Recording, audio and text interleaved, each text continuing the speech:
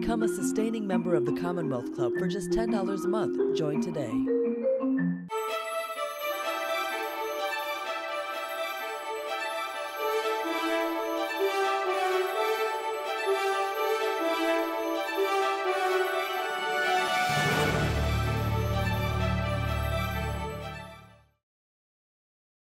Welcome to the Commonwealth Club. I'm George Hammond, Chair of the Humanities Forum, which organized tonight's event. And there have been over 800 programs, I think, by now since the pandemic began, and we're just starting to get audiences back here in the club.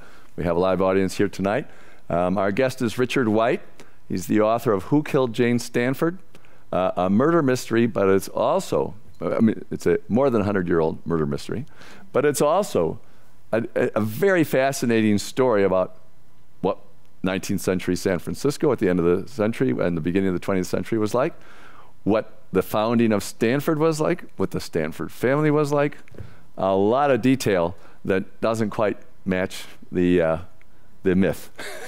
Founding story, yeah.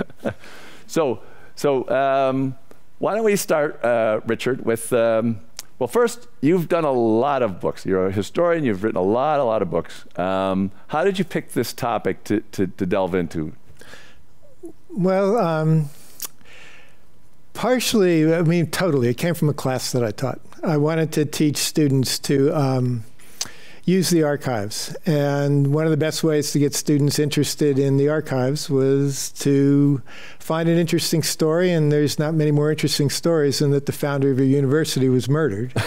And so once I had that, and I also, by that point, there'd been enough work done that I knew, in fact, the murder had taken place. But Stanford never acknowledged the murder. Stanford, until the present day, it doesn't say much now, but into the early 21st century, even as the evidence mounted up, it would never say that founders Jane Stanford had been murdered. So I told the students, why don't we go into the archives and why don't we see what we can find? I said, I'm not going to give you an answer. At that time, I had no idea who had murdered her, though I was convinced she'd been murdered. But I said, I'll even leave the murder open. If you don't think she's been murdered, you can follow that through, too. And I set them up by setting up some sources, but mostly I wanted them to find sources. And the time I knew the class would be a success is one of the things that's in the archives is her death mask. She's at the end of the place where when somebody died, they would make a plaster cast to the face. And I still remember that first class. We're sitting in a room in the library. The archivist comes in. He brings out a box. He empties the box, and there's Jane Stanford. There's her death mask from the day after she died, staring at the students, and there was an audible gasp. And from that point on, they became entranced, and what surprised me is I did too. I mean, at first I didn't think I would care that much who murdered her, but by the end, it was keeping me awake at night, so it ended up taking up 3 years of my life trying to figure this out. Well, we're not going to keep you all awake at night. If you read the book, you'll find out who the most likely suspect is. But what we want to talk about is, first, you know, in your book, it's not at the beginning, but in your book, you quote Ambrose Bierce as working for an Oakland paper as a columnist. In describing Leland Stanford, he said, Leland Stanford did more to corrupt California politics than any other 5 individuals. Is that an exaggeration, or because what's Leland Stanford's background? So we'll start with the father and talk about him a little bit. Yeah, Leland Stanford started out in upstate New York. He became a lawyer. He came west with the gold rush. He pretty much failed at most everything till he came west, and when he came to the gold rush, he failed at that too. His brothers were a success. He's inherited the store because they went off to do other things. But he was a storekeeper in Sacramento, and he fell in with Collis P. Huntington. Collis P. Huntington was a nasty man. He was not an honest man, but he was a very able man. And what he did is he found partners in Stanford, other storekeepers, Mark Hopkins, Charles Crocker. They became known colloquially as the Big Four, but Huntington is the brains. And what they did is they pooled all their money, which they didn't have much. They got subsidies from the federal government. They ended up cheating the stockholders, the original stockholders who were few, cornering the stock in the Central Pacific Railroad. But the mistake they made, because they came to hate each other, was that they pooled their money and nobody could get out without the consent of anybody else. You could not divide up the funds. So Leland Stanford was the great beneficiary of that. Huntington made them rich, and Leland Stanford came along with the ride. He had no business sense, but what he was pretty good is at politics. Huntington got him elected governor of California, and after that, what he was the man who managed politics in California for first the Central Pacific and then the Southern Pacific. So what he did was do more to corrupt California politics, which were incredibly corrupt in the late 19th and early 20th century, as any man alive. Yeah, and he was successful at that. That and racehorses. He also was incredibly good at raising trotting horses, one of the best in the country. And the other thing, he was a good father. Yeah. And Jane, what was her background? The wife that we'll be talking about? Jane Stanford was his wife, and she had to stay behind in New York for 2 years. There's a 2-year gap in their marriage. She finally comes back out, and she's going to have a child in late middle age not late middle age, early middle age by our standards, when they'd given up hopes of having a child. So the son, Leland Stanford Jr., becomes the light of her life. They just dote on him. They're very rich parents. They treat him more like a companion than like a child. And she herself does very little at that stage in her life besides take care of Leland. Her own purpose is with Leland. She travels with Leland. She helps educate Leland. And Bertha Berner, who becomes her maid, who we'll come to, and her companion, says at one point in astonishment, because she'd had to work her whole life, that for 20 years, or for 14 or 15 years, Jane Stanford did nothing. I mean, all she did was be rich and take care of her child, which isn't like a mother raising a child because the house is full of servants. So Jane Stanford devotes her whole life to Leland Jr., and when Leland Jr. dies, she is absolutely crushed. That's what turns her towards spiritualism. And he dies at 16 or something like that, and they're abroad. He's 15, yeah. He's 15 abroad in Italy. All right. So the son that everything was going to go to is no longer. And they conceived this idea of creating a university in his name. Yeah, there's a variety of stories. I talk about them in the book, but essentially Leland Stanford is conducting a death watch over his son. It's clear that his son's going to die in this hotel room in Italy. And Leland Stanford dozes off, and his son, Leland Jr., actually dies while he's dozing off. And Leland Stanford has a dream, and his dream is that his son appears to him and says, what you have to do is use the money that would have gone to me and found a university to help all the children of California. This story that's the true story, as far as I can tell, of all the various apparitions that are accounted for, or used to account for Stanford University. So they become devoted to this idea. They're going to found a university which will become a memorial to their dead son. The name of the university, as some of you may know, is not Stanford University. It's Leland Stanford Jr. University. It is named after the dead child. And the parents, Jane and Leland, were not highly educated and interested in education prior to that point, basically, or even after that point, much. Not much. They're not highly educated. He'd gone to law school, but this is the late 19th century. It doesn't mean that much to go to law school in the late 19th century. You read law with a lawyer. And Leland Stanford had a library, had a book collection, because that's one of the signs of great wealth. But as Bertha Berner said, he mostly used the library for naps. He was not, Bertha Berner said, a great reader. And what he wants to do is set up Stanford University as a practical university. What he means by that is never really clear, but he wants to hire a faculty. And he finds out that hiring a president away from Eastern universities to Stanford University, despite his money, is not easy. He fails 4 or 5 times before he finally hires David Starr Jordan and will turn over the actual operation of the university to Jordan while he takes care of the money and the other aspects of the university. So we have a picture of David Starr Jordan. Yes, it's great. Yeah. Perfect, Spencer. And this character is a very important character in the whole story of what happened. So he is the first president of Stanford University, right? He's the first president of Stanford University. And he's president for how long? 20, 25 years? He's president from his founding till about 1914. And Herbert Hoover, the story is Herbert Hoover fires him. He fires him abruptly. Jordan shows up for graduation, and Hoover makes an announcement that he's so proud that David Starr Jordan is going to become chancellor of Stanford University, which is news to David Starr Jordan. He's no longer president of the university, a position with some power. He's now chancellor, which supposedly is higher, but has no power at all. So he's gone. So is this the first experience of someone getting kicked upstairs like that, or was that, or was that already well in place? They were well in place by then.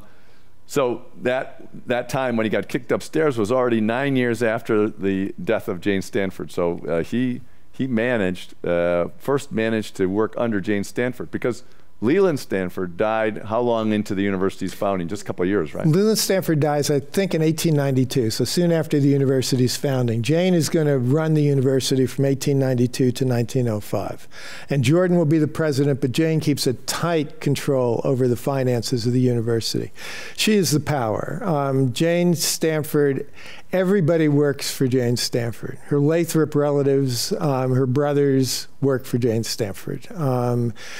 Jordan works for Jane Stanford. Her servants work for Jane Stanford. The faculty works for Jane Stanford. Jane Stanford sees her power, as Bertha Berner says, is in her money.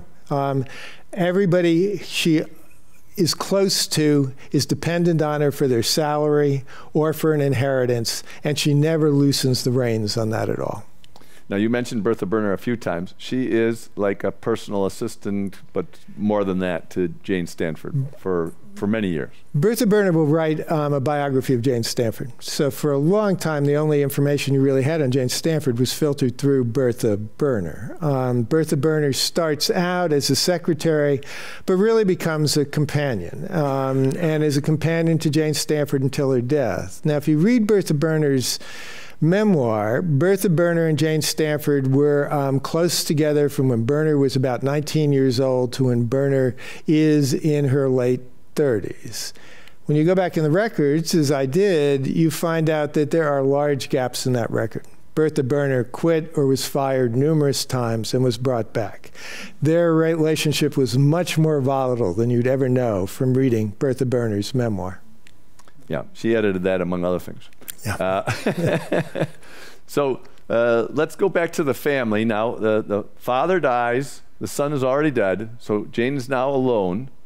She has this pile of money. Well, Jane's never alone. Never alone, yeah. But her family.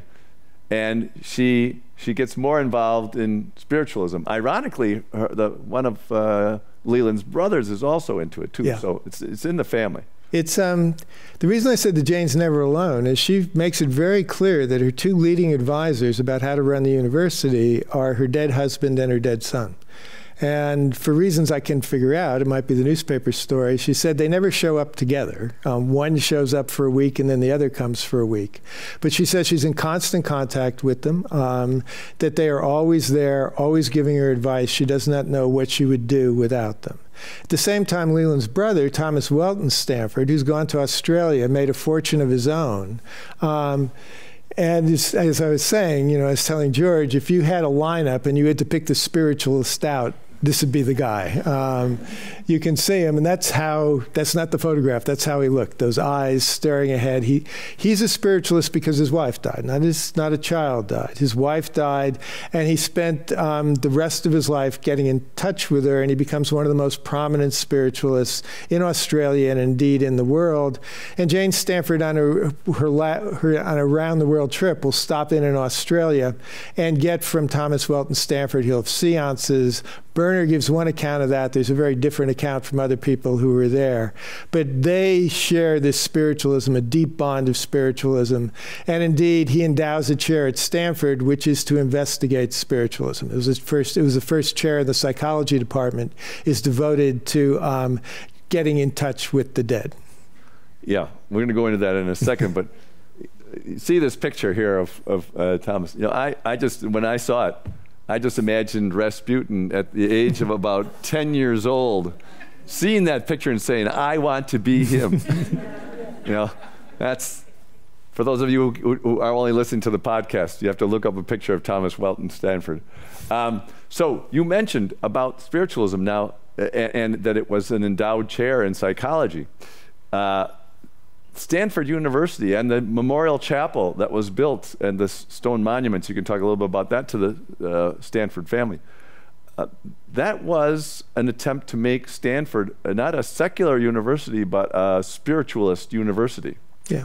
Jane takes over Stanford, and she begins to mold the university in a different direction than Leland would have taken it, though he himself dabbles in spiritualism. And what you can see if you go to Stanford today, where the memorial arch right there is, the arch is gone. It came down in an earthquake, but what's still there is the foundation stone for the arch.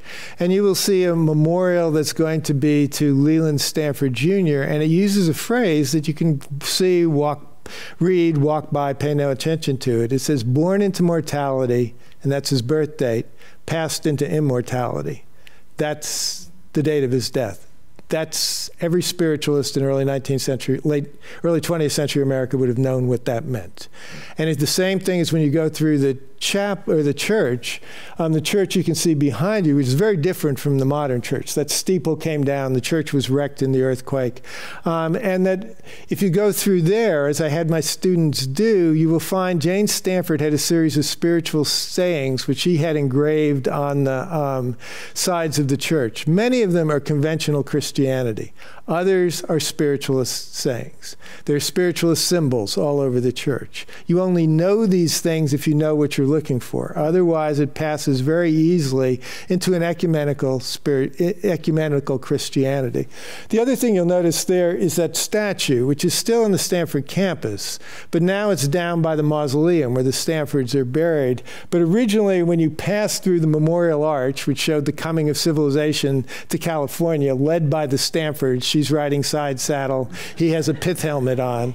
You would then pass to the Stanford family, and then you would have pass to the church, which you can't see it here, has engraved in the front of the church. It says, to the memory of my dead husband, Leland Stanford, and to our Lord God, Jesus Christ, except Leland Stanford gets much higher billing than Jesus Christ. All of these things came down. Jane Stanford had a lot of enemies, excuse me. She had a lot of memories too, but she had a lot of enemies. And her sister-in-law says she treated the earthquake of 1905, which destroyed all the memorials to the Stanford you see there, as divine retribution. She had a lot of enemies. When I started this, I thought it's going to be hard finding anybody who'd want to kill her. My problem was the opposite. There were so many people who wanted to kill her. Not who done it, but why didn't everybody do it, right? Yeah, quite a different story. Well, it's a great look, and say a little more about this arch. That was a huge arch that was built, and a lot of money was spent on it. And I'm sure that the faculty with their small. I mean, I remember I worked at a Boy Scout camp when I was 14, 15, and they put a new arch in at the entrance, and it was made out of California redwood. This is out in Wisconsin. Made out of California redwood. We found out it cost $1,000, and we were all getting $15 a week. It disturbs the faculty. You would have made a good faculty member at 20th century Stanford. David Starr Jordan refers to this period in Stanford's history as the Stone Age. The money does not go into education. It does not go into faculty salaries. It does not go into research labs. It goes into a monument to the Stanfords, which got noticed. Charles Eliot, the president of Harvard, said that it was hard not to regard Stanford as a way to whitewash the Stanford fortune. It was a memorial to the founding family founded with ill-gotten gains, is the way he described it. So Stanford is, at the time, searching for respectability, but nationally it has a reputation as a sketchy university. Jordan is trying to increase its reputation, but then, as George said, Jane Stanford is taking it in more and more spiritual directions. And David Starr Jordan isn't exactly an exemplary figure either. I mean, he's president of a university that at least the aspiration is to become the Harvard of California, et cetera. They kind of did that right from the start. But the Eastern schools, the professors and the administrators, even though they were offered lots of money, did not really want to come and join. Yeah, right? And they wouldn't come partially because of Jane Stanford, but partially because of David Starr Jordan. The faculty who survived were very loyal to Jordan because, in fact, they became a clique around him. But if you disagreed with Jordan, Jordan would cost you your career. And Stanford is going to have a series of scandals in which Jordan drives out professors, some of whom had been very close to him, some of whom Jane Stanford initiates, but others Jordan initiates. So by 1904 and 1905, most faculty across the country, when they try to recruit them, they see Stanford as a kind of autocracy. Jane Stanford controls the money. David Starr Jordan controls everything else.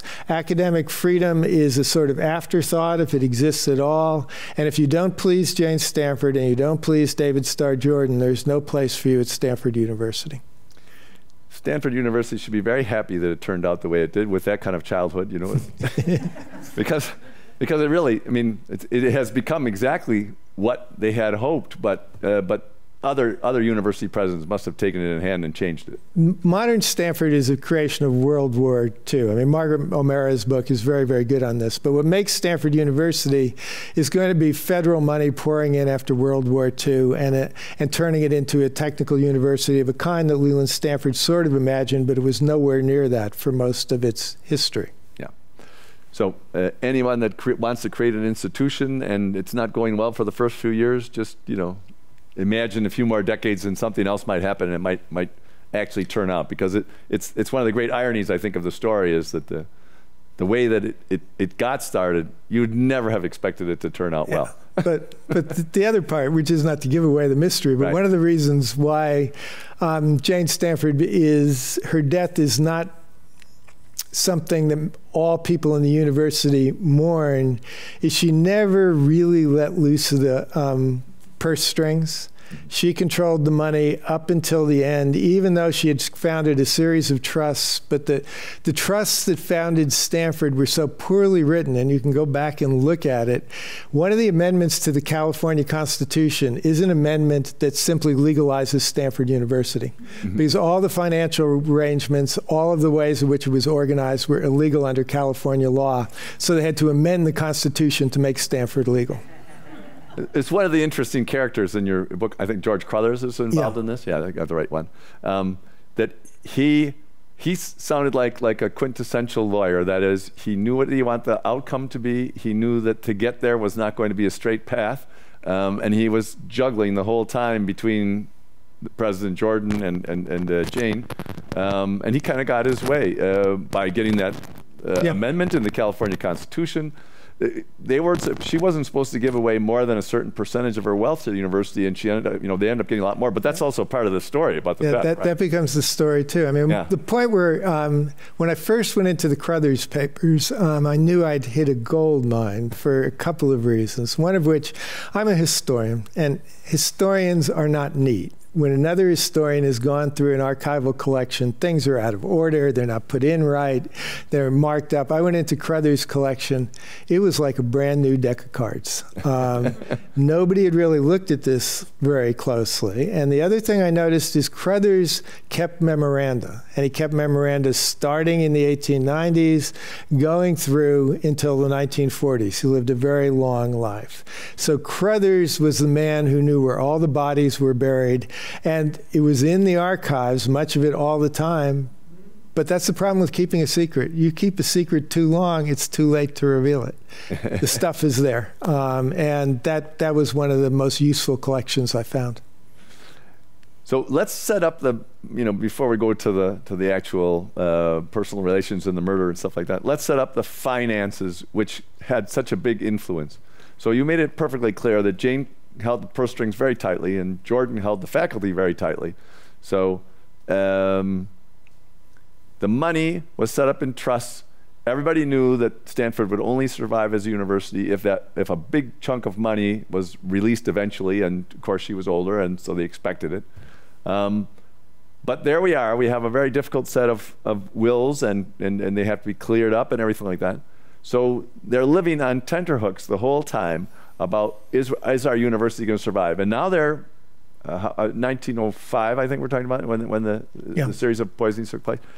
And So it's been around for more than 15 years, and here it is. They still really don't know where the money's going to come from. No, Crothers did a good job, but Crothers knew that in fact he'd set up a problem by clearing things up. The Lathrop family could argue that George Crothers had gotten more money to Stanford because of his undue influence over Jane Stanford. And Crothers was terrified that that was going to be one challenge to the wills and to the trusts. The other challenge to the trusts and wills was going to be that Jane Stanford said openly she consulted with her dead husband and her dead child. Ghosts do not have legal standing. This could be the kind of thing which could open up another challenge to the wills and trusts that Jane Stanford was not in her right mind when she drafted these documents. Jane Stanford also changed wills constantly and did some extraordinary things. At one point, when the government was suing and she was afraid they were going to lose the entire endowment, she signed the whole endowment over to one trustee, which was extraordinary. You've just taken the endowment of your university and given it to somebody. What if he doesn't give it back? So there's all kinds of problems here. So what they're very much afraid of is they want Jane Stanford. She's living a very long life, but they're always afraid when she dies, if she doesn't change things beforehand, there's going to be a challenge to the will. But before this, there's an even greater danger. Jane Stanford contemplates taking the entire endowment and Stanford University and turning it over to the Catholic Church. She would make it essentially a branch of Santa Clara University. The Jesuits would run it. Because she thinks under David Starr Jordan, students are running wild, particularly female students. She goes into a sexual panic in the early 20th century. She wants to banish female students from Stanford, though that had been one of the things that set the university apart. Right. Excuse me, apart. It was founded with freedom, both right away, which was highly unusual. It was, and she was tired of it already. She was tired of it, but also it's written into the endowment. It's written into the constitutional amendment. She can't do that. Yeah. So they're afraid of doing this stuff. And as Jordan has opposed her, she's also decided she wants to fire David Starr Jordan. Yeah. So that's the uncertainty at the university. Now let's go into the household, where she runs roughshod over a whole set of characters, very interesting. And you can pick them out if you want. Maybe speak about Ah Ting for a little while, or the Chinese. Yeah. No, I mean, it's at this point it begins to sound like an Agatha Christie novel, because there's Ah Wing, who is her oldest Chinese servant. Ah Wing has been with the family for a very long time. Has been very loyal to the Stanfords. And what she'll do is take another one of Jane Stanford's Lathrop brothers, who's dying of cirrhosis of the liver, comes into the mansion to live. Ah Wing nurses him through his last days, is very kind to him. He's the one who takes care of him. The brother promises that he will give Ah Wing money in his will. When he dies, Ah Wing gets nothing. And Ah Wing is furious. The money goes to Jane Stanford. Ah Wing decides, that's it, I'm going back to China. Convoluted story. Jane Stanford persuades him when he does visit his family, if he comes back and stays with her till she dies, there will be money for him in her will. And there is. Ah Wing doesn't know how much, and it'll turn out not to be much money, but Ah Wing knows that when Jane Stanford dies, he can get the money and go back to his family in China. So Ah Wing is one of the servants. There's also a butler named Albert. Of course there's a butler. And his name is Albert Beverly. And of course he's English. And he's about 6'1" tall for the time. And he had led an interesting life before he gets to Jane Stanford. He had been the butler for Lily Langtry, who had been a famous actress. So she's not an actress. She's really the lover of the Prince of Wales and is notorious for affairs in both the United States and Europe. She's the first woman famous for being famous. So to move from Lily Langtry to Jane Stanford is about as far as you can go in the world of butlerdom in the early 20th century. But he comes in there, but he brings a series of English habits. And one of the habits is that he's entitled to take kickoffs or get money from merchants. What he will do is when they buy things, either when they're traveling or when they buy supply for the houses, the merchants will overcharge. And what they'll do is they'll send in a bill for a certain amount which will allow Beverly to skim off money. And he shares that money with Bertha Berner. So both of them are skimming the books. Bertha Berner has to approve the books. Beverly's the one who's setting up the purchases. So both of them are taking money off the top from Jane Stanford. They're embezzling from her. They're also, at the time, rumored to be, and I'm almost certain it is true, lovers. So he's another one. And people are saying, well, he got caught, and so he becomes the suspect, either for revenge or for something else. So he becomes another one. He is also, there's an English maid, I could go on forever, but there's an English maid called Elizabeth Richmond who is close friends with Beverly and Beverly's wife. She's seen to be eccentric. She's seen to be a rival of Berner's. She falls under suspicion. She's a woman who will keep telling stories and changing the stories, which is not such a good thing to do when you're dealing with private detectives and police. Every time you see her, the story has changed. Yeah. All right. So that's the main set of characters in the household, and so there's all kinds of tensions, as you say. Bertha comes and goes because she's been fired and then rehired and fired and rehired. So we get to the beginning of 1905. And something's found in a glass, which, yeah. So there's a first thing that happens. Yeah, it happens up the street. It happens up in Nob Hill, where the Stanford mansion was, which was be destroyed by the earthquake. And there's the Stanford mansion. I mean, these look like small villages. That's it's like the Union Pacific Club, right? Yeah, it's right. Just like that one. Yes, yeah. It's right where it's up there now. And Jane Stanford lived in that house alone with Bertha Berner. Most of the time, Berner hadn't lived with her, but 1905, Bertha Berner is there. And Bertha Berner resents it because her own mother is dying. And Bertha Berner wants to be with her mother, but Jane Stanford insists that she accompany Jane Stanford. So Jane Stanford goes to bed in her bedroom, which is on the upper floors, and she takes Poland Spring bottled water, which still exists. Right. I mean, I was going to bring the bottle as a prop, but one of my children actually drank it, so I don't have the bottle anymore.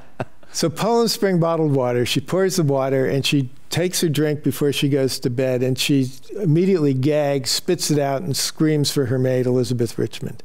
There's something floating in the water. The water tastes bitter.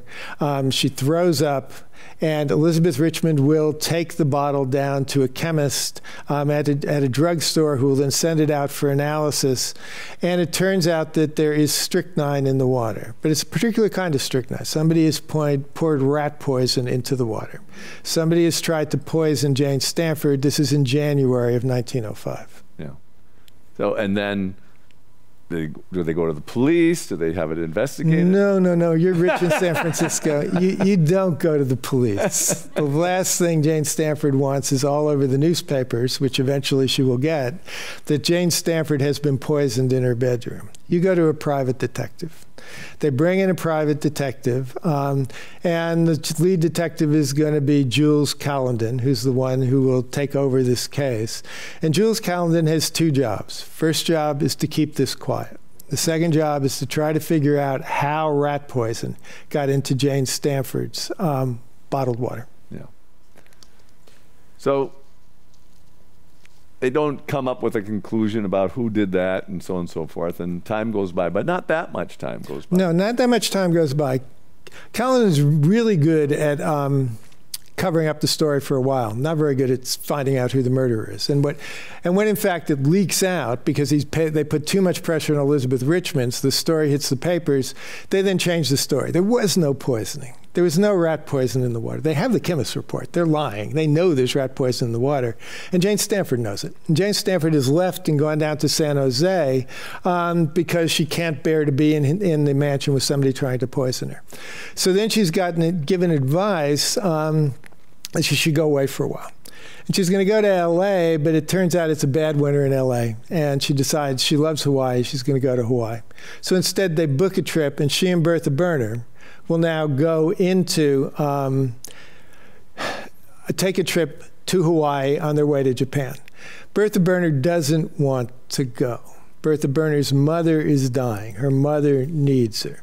But at the same time, she's afraid if she doesn't go, she's not going to get money from Jane Stanford's will, for which there is a substantial amount for her, and she's going to lose her job. So Bertha Berner consents to go, all the while trying to talk Jane Stanford out of doing it. At the same time, David Starr Jordan has clearly found out that Jane Stanford is going to fire him, and David Starr Jordan is having a nervous breakdown. The day after the poisoning, well, I know the reason, David Starr Jordan shows up at the mansion. He'd been in San Francisco the night of the poisoning, which is a coincidence, and takes the train back with Jane Stanford and Bertha Berner when they eventually go back to the summer house on the Stanford campus. Yeah. So they head off to Hawaii. And how long are they in Hawaii before? They're in Hawaii. They're supposed to go to Japan, so he's going to spend a couple of weeks in Hawaii, and they're there for about a week. They're staying at the Moana Hotel, which is the fanciest hotel in Hawaii at the time, and Jane Stanford is gradually relaxing. She's very open about the fact of the attempt to poison her in San Francisco. She tells the other guests. She's very open about her spiritualism. You know, she's at this point pretty chatty about the whole thing. And people are sort of surprised. You don't expect the richest women in San Francisco to be sitting on the balcony saying, "Oh yes, I was nearly poisoned in San Francisco. That's why I'm in Hawaii on my way to Japan." But she never gets to Japan because she will go into the hotel, and after a day in which they'd gone out to see the sights, she comes back in. They don't eat much at dinner because they'd had a big lunch, and she asks Bertha Berner to prepare bicarbonate of soda, and with that she'll take her bicarbonate, and she takes another pill which is for her digestion. The pill contains a tiny amount of strychnine, which is used for all kinds of remedies in the early 20th century, but not nearly enough to do anybody any harm.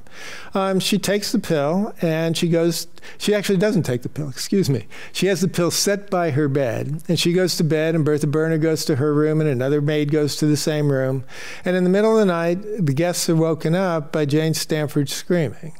Jane Stanford has taken the bicarbonate, apparently woken up in the middle of the night, remembered taking it, and again, she had a bitter taste in her mouth, but this time it's too late. She had swallowed it down with water. They get the hotel doctor comes, and she tells the doctor, "I've been poisoned. I've been poisoned again. I was poisoned in San Francisco, and you have to get a stomach pump." They call for a stomach pump, but they're a hotel in Hawaii. Stomach pumps aren't part of the equipment. It takes a while for the pump to get there.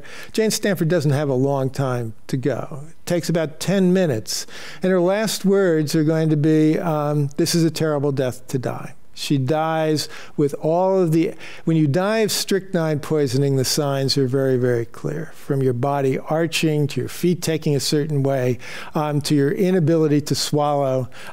Jane Stanford, the doctors identify right away, this is strychnine, or I've never seen strychnine, and she's dead.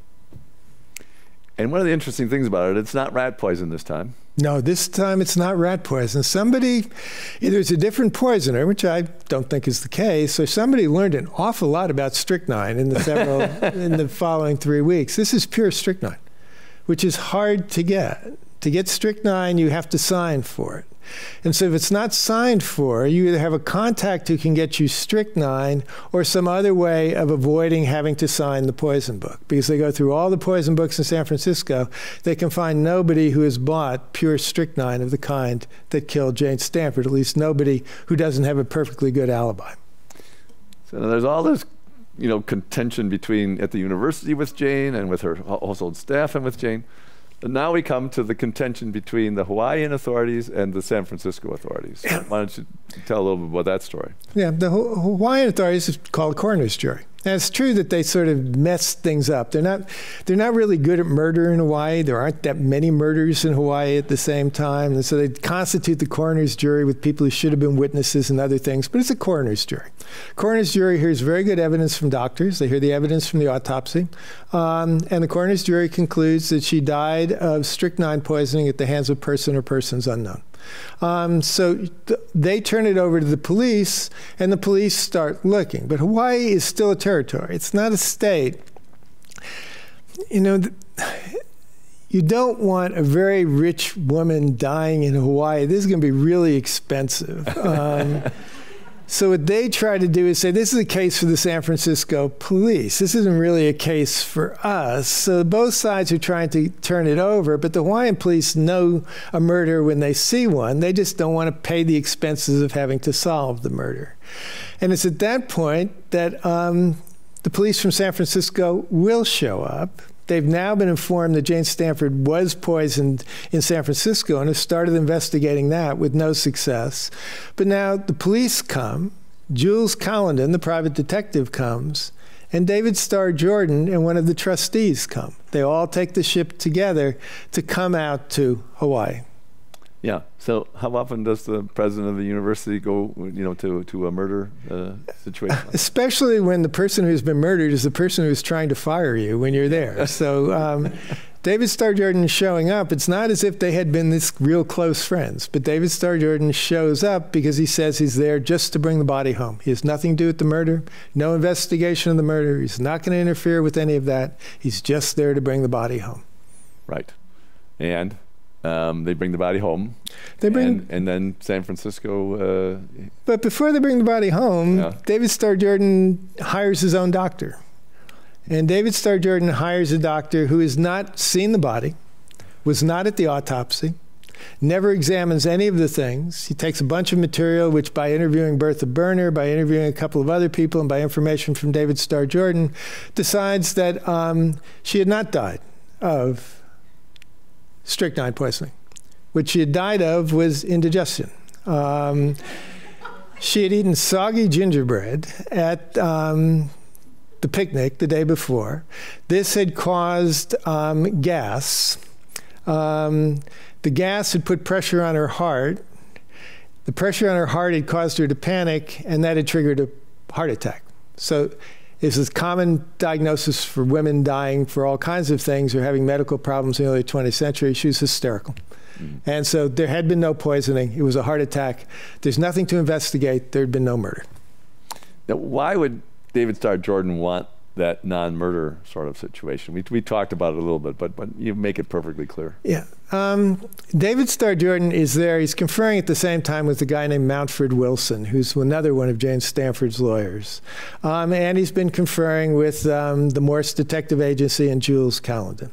They are really up against a hard place with Jane Stanford's death, Stanford University, and the Lathrop family. If Jane Stanford was murdered, that is going to lead to a trial. The trial is going to lead to all kinds of publicity about Stanford University, including her desire to fire David Starr Jordan, the quarrels within the university. This is not going to be good for the university.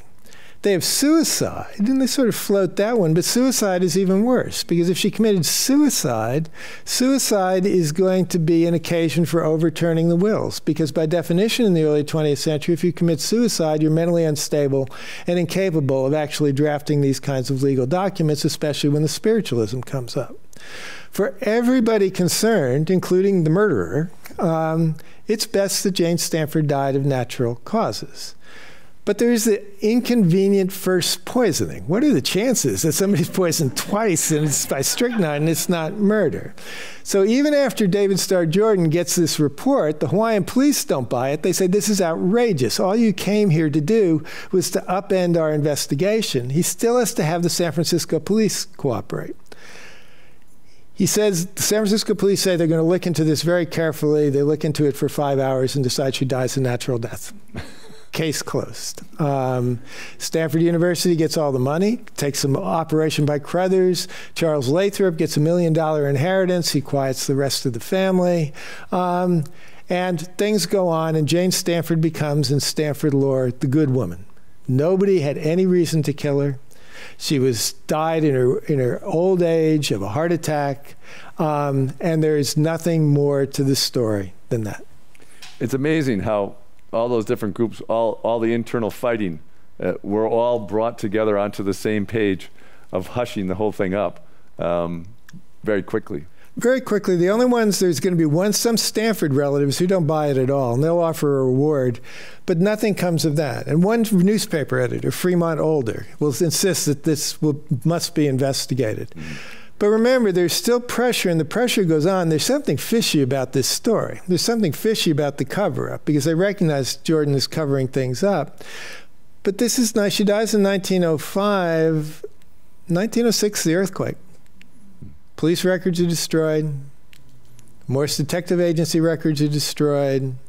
A lot of documents are destroyed. And besides that, San Francisco has bigger problems than worrying about who murdered a very rich, elderly woman in Hawaii.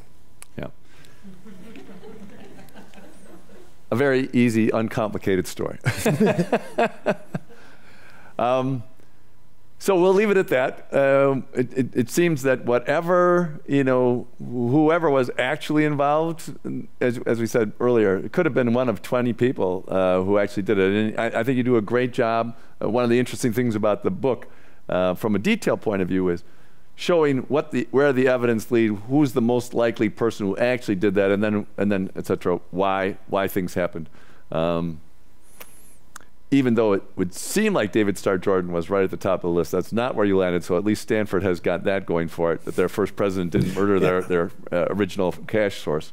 Yeah, my other problem is, at first I thought naively, I'll just find the person who's lying. They're all lying. So let's talk about a couple of big issues, and then if there are any questions from the audience, you could pass them up, or if you'd like to ask them directly. I don't know if we have a mic for that, but we'll get to that. So here's one example from the late 19th century, the early 20th century. There are plenty of other ones like that too, and then other times and places where an institution that's now famous and an extremely important part of, in this case, the Bay Area and even the United States and even the world, Stanford University, has a very unhealthy start. If you look at Yale, and the guy, Elihu Yale, who started Yale, was a pirate, basically. And he was like friends with Blackbeard or something like that. And Blackbeard, was punished, and he wasn't punished, and he founded Yale instead. And there's a lot of stories like that. The interesting part about this that was, slightly different was the attempt to turn it into a spiritualist university. I mean, there are universities like Oral Roberts, based totally on a religious idea. But Harvard and Yale also, and plenty of the other old schools, got started as part of a religion, and then eventually went secular when science became the main thing. So what did you take away from all this about how institutions start, how they grow? What's the crucial thing? Did you think about any of that? Because, as you said, it was kind of an accident after World War II that Stanford became the university that they had at least theoretically thought. Is it all accident, or do people take over?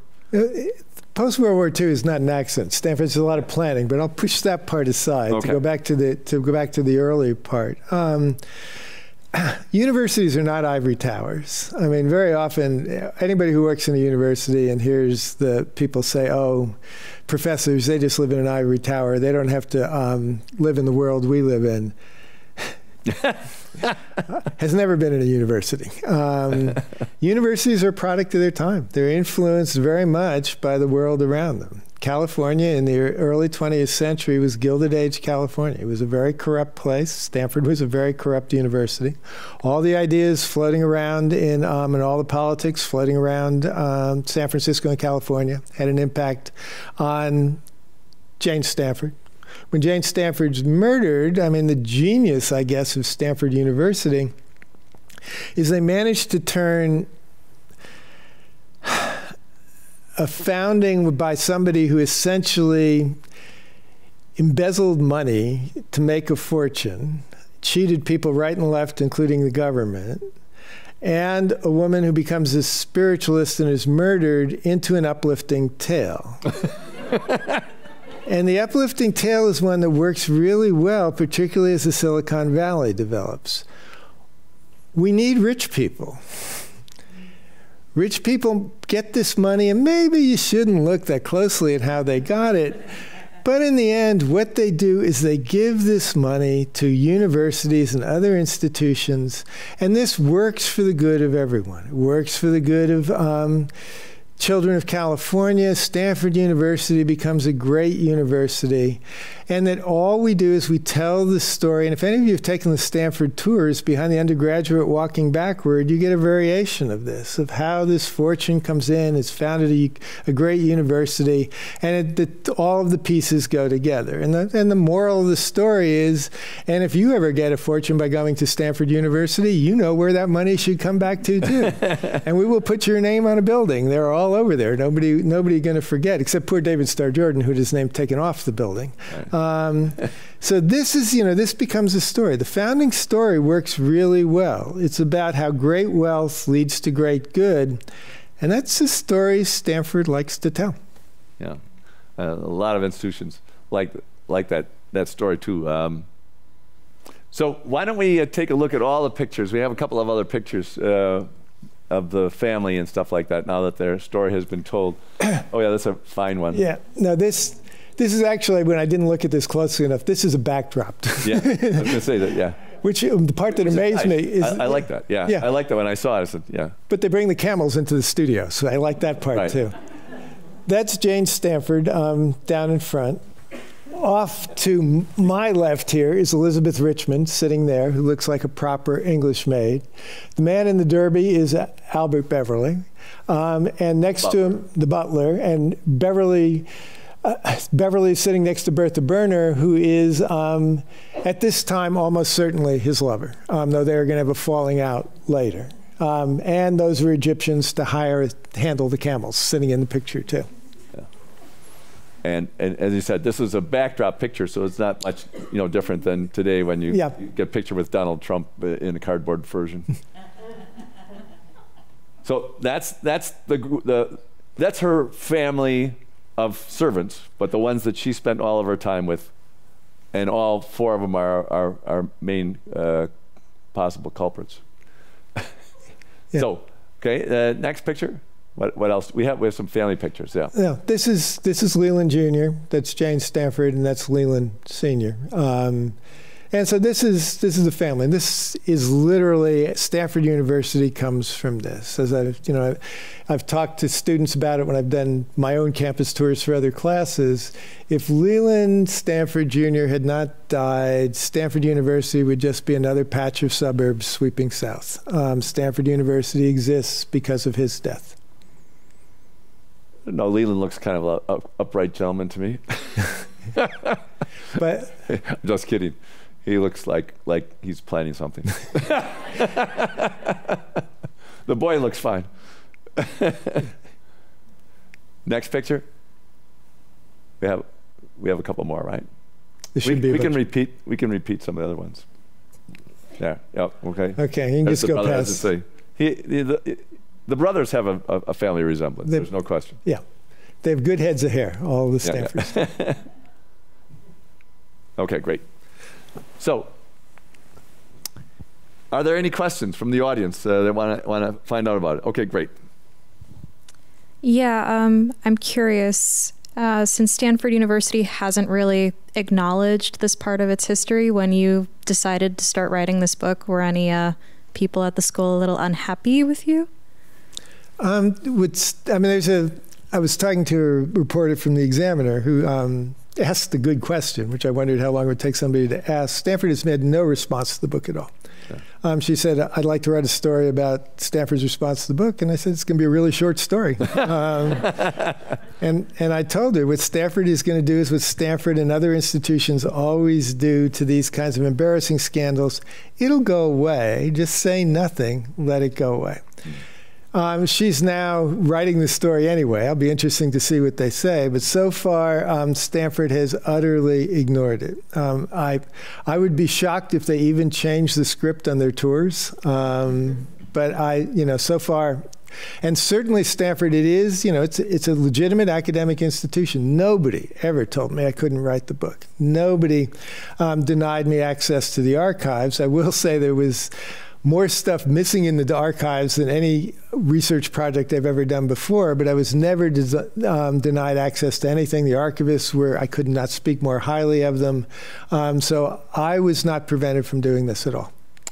And but let's talk about what David Starr Jordan did to professors who he didn't like, because that was before Stanford became a professional university, and there was the Ross affair, and you talked about that. Yeah, he drove them out. I mean, he drove out, there's the Ross affair, there's the Gilbert affair. I mean, what David Starr Jordan would do, the best example of David Starr Jordan's techniques is a librarian, and it's this sort of seedy academic scandal. Charles Gilbert Jordan first taught high school. Gilbert was his high school student. Gilbert followed him to Indiana University, then he followed him to Stanford University, and Gilbert was middle-aged and having an affair with an ex-student in the library. And one of the librarians caught them. And so became a scandal, particularly among the students. And so word came back up to David Starr Jordan, who did not want Gilbert to have any trouble. So he turned on the librarian. And what he did with him, this is early 20th century, San Francisco, he said that the librarian was an invert. Invert was a word meant they didn't have the word gay in early 20th century. So whether in fact he was gay or not, I don't know. But he said in fact he was an invert, and that he should be put into an asylum, and that unless he got on a train, as this another faculty member did it to him, unless he got on a train, Jordan had a doctor who was saying that this guy should be put into custody, put in a hospital, and essentially locked up. He got on a train and went to work for the Smithsonian Institution. David Starr Jordan was not a nice man. Yeah. The current president has a totally different personality, and you're not worried about getting put on a train. No, I'm not going to be on a train. Okay. How old was Jane Stanford when she actually died? She was, it's a very good question. I think she was 77. Oh, okay. She was getting up there. Yeah, so am I. Is that why you were willing to write the book? You already had tenure and you're retired, right? I retired, yeah. Yeah. Okay, that's a double whammy as a professor anyway. Other questions? Wait for the mic so that we can get it recorded. Is there anybody else who'd like to ask a question? Okay, great. Thanks, Dan. Yes, you indicated that the archival material had been destroyed in the 1906 earthquake. So what was there left? What was the most useful resources that your students were able to find? No, the material had been destroyed. It was not destroyed in the earthquake. Stanford really didn't have an archives initially. I mean, Leland Stanford, when he founded the university, destroyed his papers for good reason. They pretty much were incriminating. And the other trustees were businessmen who did not keep those kinds of records. So in fact, it took a while to actually get his Stanford archives. The archives, as we know it to now, develops after the earthquake. So Crothers' papers come from Crothers' collection. He lost some in his San Francisco offices in the earthquake. They come in. There are other records that weren't on campus at the time. So a lot of those records are collected later. The records I'm talking about are things and gaps in the collection where I find Jenny Lathrop, who's Jane Stanford's niece, well, I won't go into that story. They're all. Anyway, she had started a book about Jane Stanford, and she got sick and donated her papers and the manuscript to Stanford University. I have the letter from the president saying they'd received it. Disappeared. Stanford hired another doctors to do an autopsy on what was left of Jane Stanford. There wasn't much left of her after the first autopsy. And they wrote up a report which was Stanley Cutler, who's a doctor who looked at it, tore apart from the second-hand accounts. The first-hand account of that autopsy utterly disappeared. That's all gone too.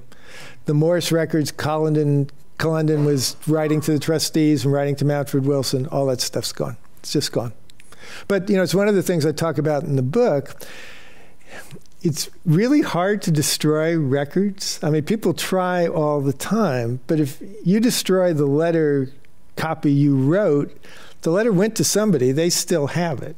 You write a report and somebody read the report, there are other counts of the report. It's really hard to destroy evidence. I mean, it's one of the reasons why I always watch things like the current congressional hearings, as you find out, you know, no matter how hard you try to erase this stuff, there's just embarrassing stuff left behind. You were probably better off keeping everything. You mentioned the autopsy, and there wasn't much left after the first autopsy. It's a little gruesome detail, but what they did to demonstrate that there was strychnine and to prove it was really quite amazing. Yeah, it's an amazing little detail. Yeah, because they didn't have blenders at the time, but they took Jane Stanford's insides, put it in a blender, and they did a test on it. Yeah. And that was the way to test for strychnine at the time. Yeah. Yeah. They were just developing these tests. They don't do that anymore, right? No, I'm hoping they have better. Yeah. Hi. Sorry. I just have a quick question. So you talked a little bit about David Starr Jordan and how they renamed Jordan Hall. Can you, and so I guess this is kind of going back to that question about Stanford University response to your book, but also its response to David Starr Jordan and his sort of eugenics view, which is like what sort of brought down the name, which is the controversy now. So I don't know if you wanted to talk about Jordan and his eugenicism and also like how Stanford has responded to some of that. Yeah, Stanford responded. I mean, Stanford, you know, I have no inside knowledge of this. I was asked when they were putting together the committee to look at the history of Stanford, but as soon as they formed a committee to look at the history of Stanford with no historians on it and largely lawyers, I didn't have much interest in participating in this so-called investigation. So what they did do is you know, it's like Casablanca. David Starr Jordan was a eugenicist. I'm shocked. They were all eugenicists.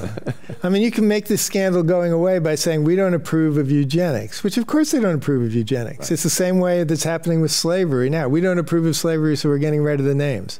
The other stuff that goes on at Stanford, if you get rid of David Starr Jordan for being a eugenicist, you don't look at the common beliefs of the faculty at the time. David Starr Jordan takes the fall. You don't look at David Starr Jordan and academic freedom. You don't look at David Starr Jordan and covering up the murder of Jane Stanford. All those things can be shifted aside. And the great irony of the whole thing is having written this, having removed David Starr Jordan's name, they also renamed Sarah Way, named after Father Junipero Serra, who Jane Stanford idolized because she was going to convert to Catholicism at one point, and you rename it Jane Stanford Way. So it makes no sense. They might have to change that again. Other questions? Hi. I was introduced to the idea that Jane Stanford was murdered when I read the book Why Fish Don't Exist by Lulu Miller. Lulu Miller, she's great. Yeah, and I just wonder if you could speak to that book. Leaves one really suspicious of David Starr Jordan, and I guess you found other information, but I just wondered if you'd speak to what she wrote. Yeah, she was, first of all, writing a book about David Starr Jordan, so he is suspicious. There's no doubt. He's one of my suspects, and Lulu Miller is terrific. And when she was doing the book, she came and I turned her over all my papers from the students and everything else. So she had a lot of materials before I started investigating much of it myself. So she has perfectly good reason to be very suspicious of David Starr Jordan. I was very suspicious of David Starr Jordan. But you're going to have to read the book to figure out who I thought really did it. Any last questions? We have time for one or two more questions. Yeah, so for a long time, Bertha Berner's biography was basically the only comprehensive account of what happened. And based on the research you've done, I just wanted to hear how reliable you felt her account was ultimately. Her account's interesting for a variety of things. She was clearly working off a lot of papers. Bertha Berner writes the book in the 1930s, and she can describe an afternoon she spends with Jane Stanford in Paris in the 1890s with where they went, what they ate, who they saw. You don't retain that in memory. You're clearly writing off of a journal or letters or something else. All of Bertha Berner's letters, journals, and she had papers disappeared at her death. And for a long time, what I went through is reading the biography and seeing what Bertha Berner said and knowing I had records from the time and said she's lying. And people at the time said she's lying. And I realized that is the best way to throw me off track, because I knew she lied, so I went to disprove the lies. What I didn't pay any attention to were the things Bertha Berner never talked about at all. So most of my investigation goes around things which Bertha Berner doesn't lie about. She just never says at all, and they're critical to the mystery. So Bertha Berner's book ends up being quite complicated. And in a way, you know, I came to have some sympathy for Bertha Berner. She's a woman of the period where, in fact, she had a choice. It was not a place where she could have a career, travel the world, and be married, unless she marries a rich man. Bertha Berner ends up being a single woman who's an independent woman, who takes care of her mother, who lives a life where she gets to travel the world with Jane Stanford, but at the same time, she's a woman who spends much of her life being torn between two elderly women, Jane Stanford and her own mother. So she's a complicated person. There was one little detail, I don't know if you want to bring it up or not, but I thought one of the things that you uncovered was when you mentioned earlier that pure strychnine was pretty hard to get, that you kind of noticed that there was a chemist that could possibly have done that. I mean, we would just leave that one little detail out there, but there's real, you know, you dug up some things that make it clearer anyway. Yeah, what's likely. Because one of the things I thought out, you know, these police are so inept. I mean, they're just these obvious clues that nobody pursues. Why don't they do this? Why don't they do that? And I realized they did do it. Mm. They knew who murdered Jane Stanford. And they knew how it happened. But it was completely useful to ignore that fact. Yeah. And if it hadn't been for a couple of small lines in a newspaper story that was just thrown away, I think it was the Chronicle, I can't remember the paper, I never would have noticed it. And then I thought, wait a minute. So. Yeah. Well, so one last question. Over here. You have one over here? Okay, yeah. great. Yeah. How do you, Professor, how do you account for critical papers disappearing over long periods of time from archives? Okay, there's a couple of explanations. The first, the least suspicious ones. I've worked in archives my whole life. Papers disappear all the time. They're misfiled. They might still be there. They're someplace else. But I didn't think that was the case because some papers which didn't disappear had been taken out from the folders they should have been in chronological order and placed in separate folders. But that's, you know, that's a minor part. The other part is that certain things I have no explanation except that they were culled. I do not know who culled them. They were not the modern archivists who culled them. I've worked at Stanford archives for 25 years, and the archivists meet the highest standards. I trust all of them. And what I will tell you is I heard stories. But I am a historian, and I don't have evidence to prove those stories. So at that point, where if I started to tell you what I thought was going on, it would just simply be gossip. But I am pretty certain that somebody, or more than one person, culled some of those papers. Others I know, Jane Stanford destroyed part of Leland's papers. Bertha Berner probably destroyed her own papers, but I'm not sure of that. All I can tell you is that those papers existed at a certain point well after the death of Jane Stanford and then disappeared. So that I don't step on any other questions, is there another one out there? It's kind of hard to see. Somebody else have it? Yeah. Okay, one last question. Here comes Dan. Hi, I'm an archivist. My hero. So. No, archivists operate according to a code of ethics, professional code of ethics, and maybe university presidents don't.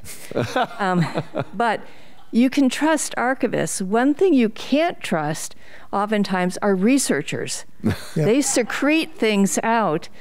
And many times in archives that have really valuable things, not just informational content, but things of value, they literally frisk you coming in and going out. Yeah.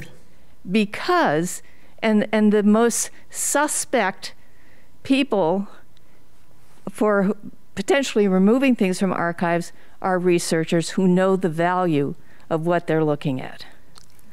No, I'm not impugning your reputation. You